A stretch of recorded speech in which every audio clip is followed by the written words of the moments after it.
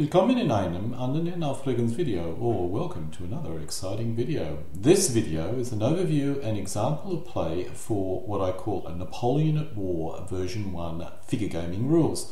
Napoleon at War is a series of board games published by SPI back in the 1970s. This video uses a figure game version of these rules and their scenarios. Now, this is not really going to be a rules-focused video. Instead, it's going to provide an overview of what a game using this kind of rules concept would look and feel like. Napoleon at War is a game system which uses scales of 400 meters per hex and with a unit which represents about 1,000 men per strength point. There is some variability in the scale, but this is the basic scale format I'll be using for the figure game conversion. Each game turn generally represents 2 hours of real time, although in some of the battles, such as Marengo, this represents only 1 hour of real time. If players wish to try this, they could simply obtain a copy of the original SPI rules and do the conversion themselves. But if you wish to use my attempt, it can be found in the Kriegsspiel.io group site. Just look for the Files icon, select the Napoleonic Rules folder and Napoleon at Wars folder. This overview and example game video will be using the Marengo scenario. I've converted about 10 of the board games into figure gaming scenarios for those who are interested. A quick warning, the scenarios are a direct copy from the board game and I've not extensively tested all of them. Because of the different size of the battles, I use a different scaling ratio based on the size of the battle. So for Marengo, for example, 2 strength points equals 1 element, with an allowed stacking of either 3 or 4. In this video I'm going to use 4. Stacking simply means the number of elements which can be part of a single unit for combat purposes only. Now for the major difference between the SPI rules and the figure gaming rules. This rules conversion does not use hexes. I feel that if you're going to use hexes, you're better off playing the board game. Now, in order to accommodate the lack of hexes, I had to add movement and combat zones of control to represent the hexes and their zones of controls. Otherwise, it works in the same manner as the old rules, and for those who played the old rules, they would find many aspects very familiar. The CRT has some step loss casualties added to it as well. As units now represent more than one step, it's simple to add this and reduce the reliance on surrounding units to eliminate them, which I must admit is not particularly accurate, even if it did work. Players can opt to use the original CRT if they wish. The playing area is based on the original Marengo board gaming map, which you can see here. The Austrians come in from the left edge and the French are basically initially deployed around Marengo and scattered all over the place. In order to assist me in converting a board game map into a figure gaming area, I had to create this terrain template. This is based on the Marengo board game map. The roads are only used to negate existing terrain, so don't actually need to be placed on the playing area if you don't wish to. And actually in the special custom pieces of terrain, I have them there, but in the default terrain area or the terrain playing area that I normally have, the roads actually don't match anything. So as a general rule of thumb, except where they cross bridges and where they go through a bad terrain, they can be pretty much ignored. Now we come to the actual figure gaming playing area. This shows the playing area. This also shows the largest issues with creating historical battles, creating the terrain. I had to create a custom piece of terrain to place in my standard 3x4 foot terrain tray. The roads do not line up, which is annoying, but from a game system point of view it's not an issue. To do this properly, I would need to create the entire 3x4 foot terrain with the Marengo terrain features built onto it. The built-in terrain is mainly water features such as streams and rivers, and of course roads. Woods, hills and built-up areas can be placed on the playing area as detachable and flexible terrain pieces. These are certainly not the issue. The issue is basically the water features. I need to rethink how I do my water features and roads in future, because it's simply not practical for me to create 10 custom-made terrain playing areas of this side. much less if I decide to go for a double-sized playing area, which is basically 6 by 8 foot. There's no way I'm going to do that in a custom-made arrangement. Incidentally, 6 by 8 is an option if you want to play this using different scaling, where each unit is 2 elements wide. I'm not going to be playing this, but I do know some of my comrades prefer the really big playing area, and this system can actually accommodate that if you so desire. I tend to prefer this size. Apart from the large hill, which is on the original Marengo playing area, the main terrain piece I had to create was this water feature, the rivers and the streams, which also allowed me to insert the roads and bridges in as well.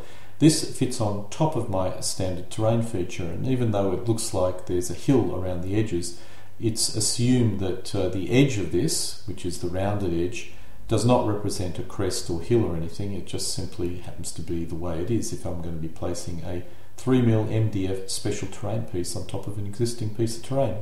It looks okay, which is good. It's just a lot of effort to create. This shows the deployment. Actually, it's from my scenario deployment sheet showing you where you place all your elements. The deployment position, I think from memory, is about 7 AM, with the Austrians only beginning their crossing of the major river and the French scattered all over the place. The French in this case were totally surprised. Which is what occurred historically. The Austrian total force consists of 44 elements, not including commanders. The French player starts with 20 elements and gets 18 elements reinforcements, while the Austrians outnumber the French by 4 elements in total. The French do get a special attack bonus at the end of the game, which gives them a massive punch. It is a fudge, but it does work. I suspect if the rules contained more detailed command control and commander quality rules, this would not be needed. You've seen this previously. This is basically the setup. This shows you the force mixes, mainly the Austrians and also some of the French, viewing from the Austrian side. You'll see in the bottom left Alexandria, which is the Austrian staging point. You can also see that one element is just over the bridge or over the river, and then you can see as you move further up the screen the French initial position around Marengo, and then far to the rear, up at the top, it's one at the next corps. I think it's Lannes Corps. This shows the position at the end of the Austrian movement phase. The Austrian player is the first player. I made an error with the French deployment. The Austrians took Marengo just. However, during the Austrian combat phase, they were forced to attack, and during the combat were forced to retreat out of Marengo, allowing the French to reoccupy it. Movement is calculated in base widths, which in this case is 4 centimetres. So, basically the rules are designed around the element width. So if you happen to have 6 centimetre widths or 3 centimetre widths, that happens to be the base width, and you can adjust everything accordingly.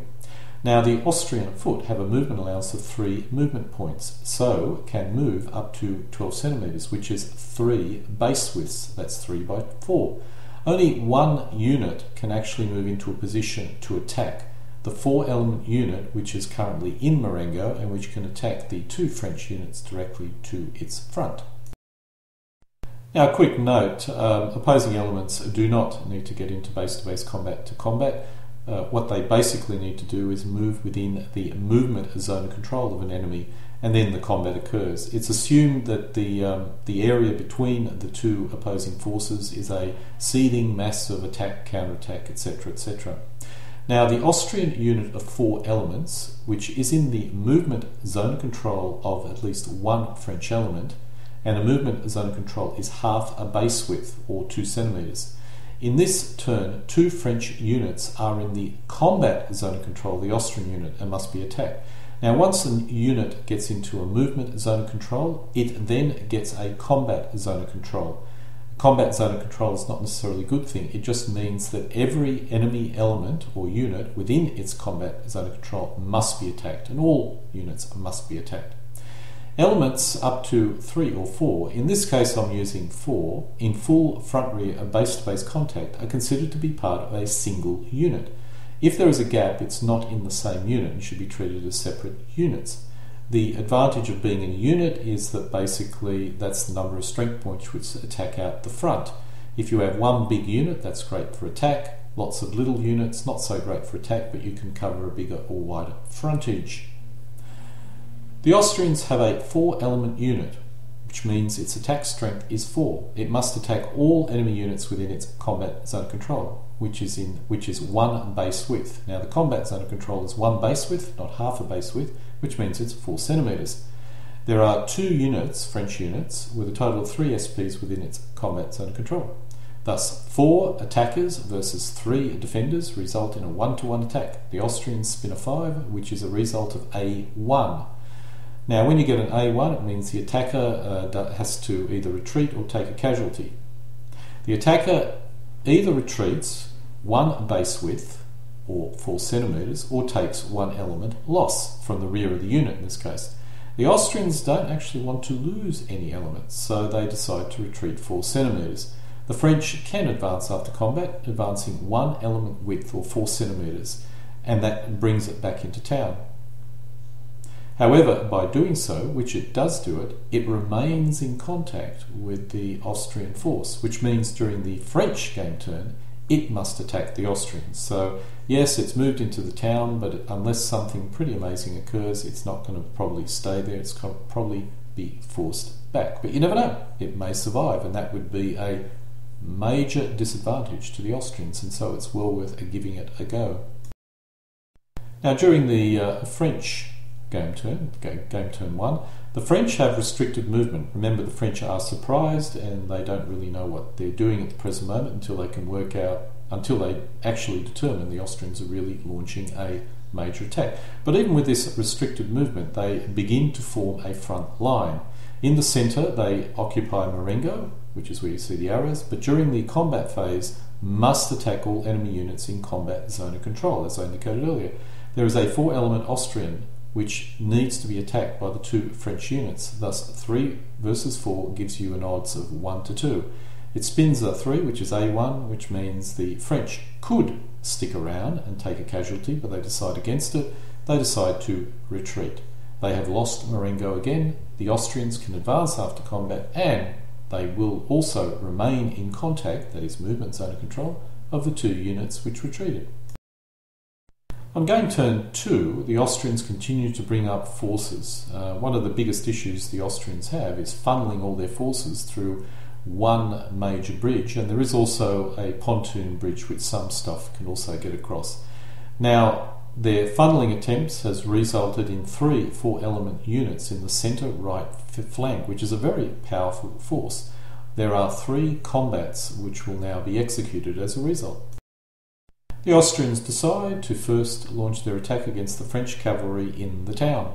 The cavalry is doubled because it's in a town, and as a result it has 2 strength points. The Austrians attack with 4 strength points, achieving a 2-to-1 odds. They spin a 4, which is a D1. The French cavalry retreats 4 centimetres. The Austrians advance after combat a distance of 4 centimetres into the town. They remain in contact with the French cavalry. The Austrians then decide to attack at the opposite end of their attacking front.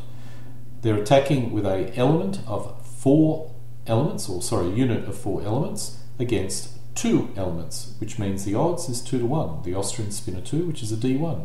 The French could take 1 casualty, but they decide against it. Instead, they retreat 4 centimetres, in this case across the stream. The Austrians advance after combat 4 centimetres. They remain in contact with the French.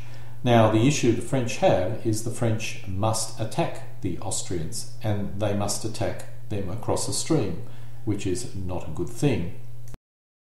Now we come to the final attack, which is in the centre. In this part of the front, the odds are 4-to-1.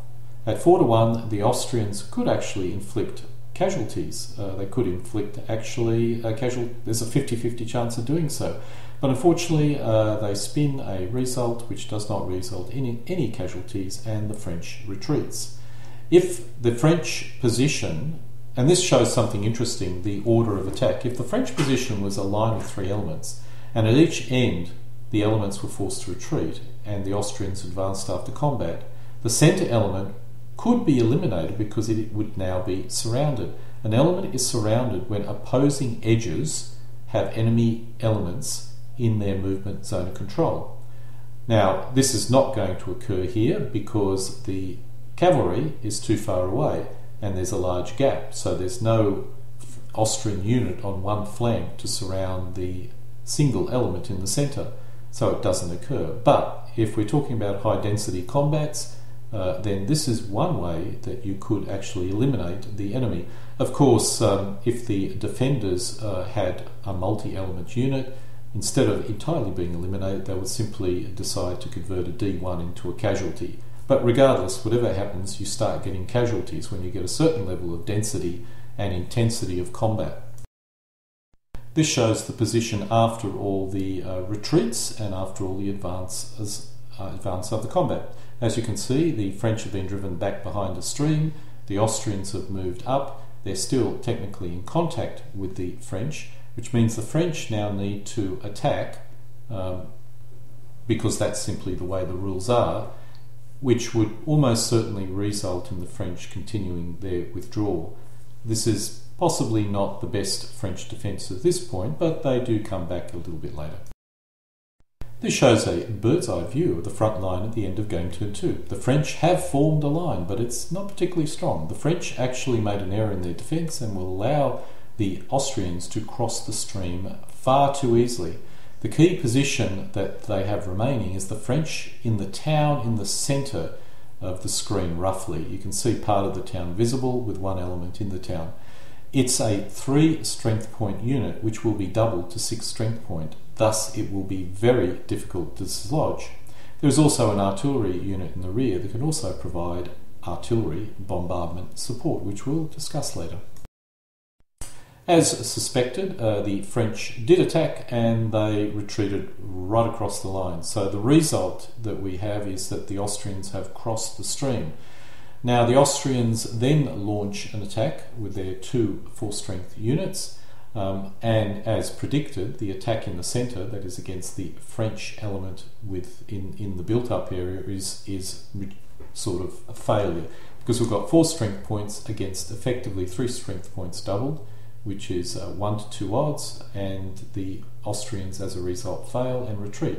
However, the Austrian unit to the left of it, which is higher or above the town, does succeed, because it's basically a 4 attacking a 2 to 1, and the French retreat and it advances.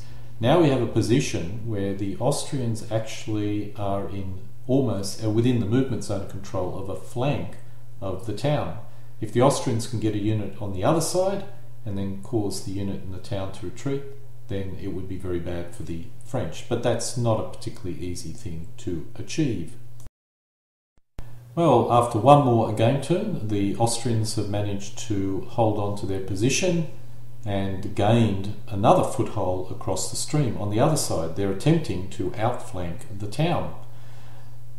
Luckily for the French, some reinforcements have arrived, which is not shown here. The French get reinforcements on game turn 2, but it's right at the other end of the playing area, and it takes a little while for it to actually get to the battlefield, so it should be coming on at the next game turn.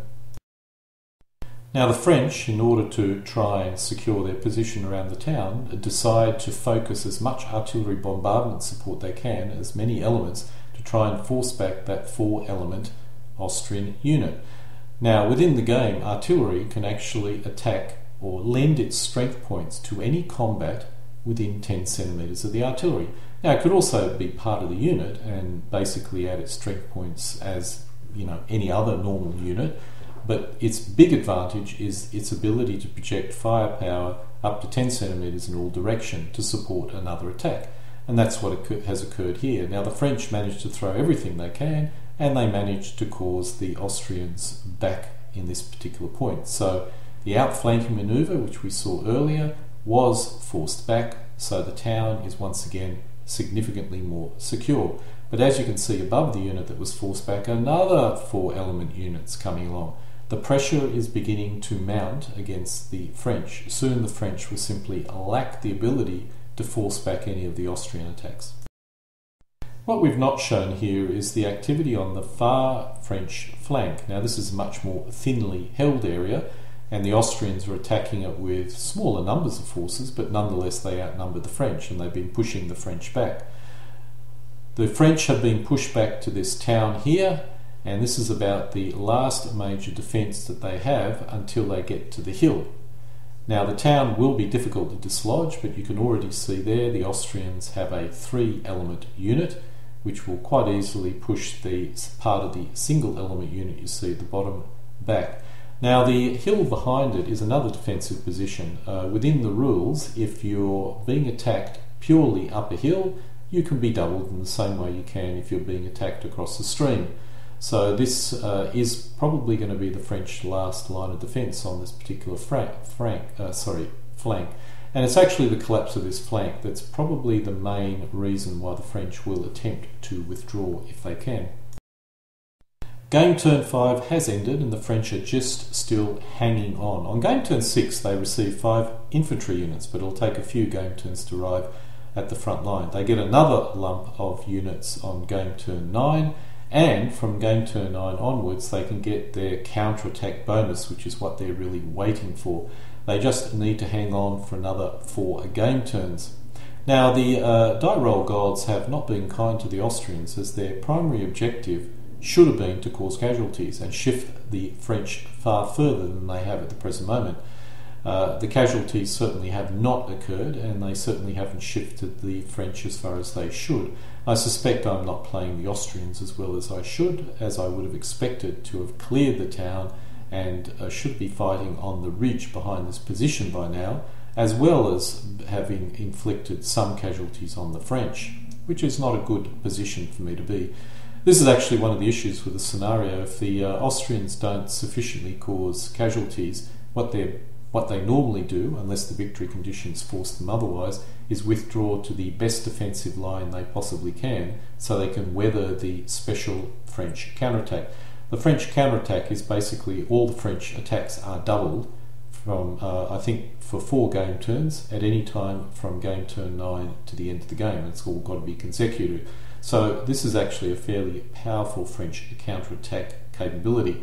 Now, of course, the French are not doubled in defence, so as long as the Austrians keep their line fairly solid and they've got a lot of forces, yeah, the French will always be able to force them back, but the Austrians should be able to, hang on in their defensive position by forcing the French forces back again.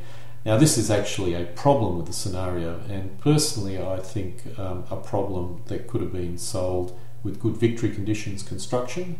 And actually I used to play this quite a bit in board games competitions, and we had to really modify the victory conditions to give you a good game. And also you could also put in, instead of having the special French counterattack bonus, if you added some command control rules where good levels of command gave you some benefit, combat or otherwise, you probably would avoid this rather odd situation. But this is again one of the things about board games. Board games are all about, recreating a historical battle and making it as simple as possible. And if something doesn't work, then they start throwing in a few special rules. You're better off having a very robust and detailed and complete base system that can pretty much cover every historical occurrence and then do your settings accordingly. Anyway, that's my thought, and it's certainly something I probably would consider if I decide to create optional rules for these rules. I'm not going to continue to the end of the game. Basically what I did now is as the Austrian player, went into a good defensive position. The French got their bonus, they attacked, forcing me back, but because I was in a good and non-exposed position, they didn't basically cause any collapses or anything. Anyway, and that's the way the game normally ends if the Austrians don't do particularly well at the beginning. Now, there are some lessons or some issues when converting a board game to a figure gaming format. One of the issues which would strike a figure gamer is that there's no real troop type differences. While in a figure game we would have, veteran, elite troops, probably raw. You'd certainly have grenadiers, which historically the Austrians did have here, and the grenadiers were used to clear Marengo. But in the board game, each 1,000 men is worth the same value, irrespective of what troop types they are. It works on the whole, but it does actually, lack a certain flavour, which figure gamers would be more expecting than board gamers. The other area of flavour that's a bit of lacking is, cavalry. There isn't much cavalry flavour. While cavalry basically move faster than infantry, there's no other real differences. Cavalry should possibly have the option of doing a double retreat if they're retreating from combat, or maybe add some additional flavour, so if they're actually moving into contact for the first time, give them some benefit or something of that nature. Again, something that you could possibly add as optional rules to give your cavalry that little bit of je ne sais quoi flavour. This particular board game has got a tendency for a front line to form from playing edge to playing edge. The same occurred with this particular game. I'm uncertain if this is actually a problem or not. Maybe it's actually the way things actually occur, but nonetheless I suspect that you should consider doing some command control aspect. Let's say have a commander, and for troops to operate normally they need to be a certain distance away from the commander. That way you don't have a situation where individual cavalry units are screaming around in the rear of the enemy in an attempt to, let's say, surround something or whatever, which does or can occur in the board game a little bit. The other issue is casualties. Well, while there is a greater chance of casualties in my modified CRT, the casualties that I experienced in this game were very low. This is not a board game versus figure gaming issue, it's just the way this particular game system works. A lot of this has to do with the die rolls, so at 4 to 1 you have a 50% chance of inflicting some casualties. It's just I only conducted 2 4 to 1 attacks at this odds, and both of them resulted in D1, so maybe it just happened to be the way this game flowed. I suspect in some of the larger games, such as Vergam or Leipzig, where there are more units and there's substantially more conflict, then possibly there may be more casualties. Now, the reason why this is important is one of the issues about actually figure gaming or board gaming is how do you end the game? The later versions of SPI games, they started tracking casualties by corps or units, and then later by the entire army, and then when you achieved a certain amount of casualties, then your army became demoralised, which basically meant it was time to start withdrawing. That is lacking from the Marengo game, but I think that basic concept is fairly important. Basically, in the Napoleonic period, 2 armies bashed away at each other until one actually, through casualties, lost so many men that they basically decided to withdraw. If you have a casualty-less game system, this becomes a little bit more difficult to achieve. Anyway, perhaps there's some additional modification to the CRT I should consider in future. I've mentioned this a few times already. One of the biggest issues is creating the historical playing area. This takes an awful lot of effort indeed. Now we've covered the issues, what about some of the advantages? And I must admit there were significant advantages. This game of Marengo took 3 hours to complete. And Marengo is actually a long board game with 14 game turns. In Marengo, each game turn represents 1 hour instead of the more standard 2, so you actually get more game turns. The game system is incredibly simple with very few special rules and special conditions. So once you know the rules, you never need to refer to the rules once again. You only need to basically refer to the CRT, and there's only one CRT you refer to. There are some complexities in this conversion around zones of controls and advancing after combat, but it's not really a major issue once you get your head around the idea of basically movement zones of control, combat zones of control, and what happens when you advance after combat and you're basically almost in base-to-base contact. And also, how do you define something being surrounded? All these things are fairly clearly defined in the conversion set of rules that I've created. It's just a case of getting your head around it for the first time if you're a board gamer. And I played this against another board gamer, someone who's familiar with Marengo, but not so much with figure gaming. In conclusion, the experiment worked very well, and I'll certainly continue down this path, but I need to create a more universal terrain system which works with these rules in an ad hoc style of game. Or I need to work out how to create a historical playing area with terrain building blocks. I may create one more custom playing area, but that's pretty much my limit. I'm thinking of getting some latex rivers or water features. If that satisfies my water feature issue, and then I can place some figures to represent bridges, that could actually solve my entire problem. So we come to a close of my part 1 of my Napoleon War rules. I'll most likely rewrite the rules from scratch, as the existing rules were written a long time ago and for a board game, and it does show. Converting the rules into a figure gaming format would probably be a good idea if I wanted to attract other figure gamers, but one thing I really like about the rules is how short they are.